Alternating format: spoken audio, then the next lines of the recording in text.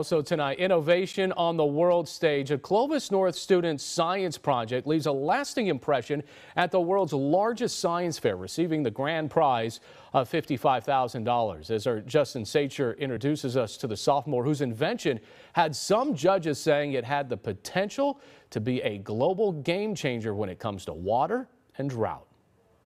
Clovis North sophomore John Estrada built a camera that can help determine if plants should have more or less water. A quicker, more accurate way of assessing drought stress in plants. Estrada's winning science project went all the way to the Regeneron International Science and Engineering Fair, where he won the $5,000 first prize in plant sciences and the $50,000 Gordon E. Moore Award for positive outcomes for future generations. From Fresno, California, John Benedict Ayasas Estrada. Witnessing the damage brought about by drought in my agricultural community inspired me to help our farmers find a solution to this devastating problem.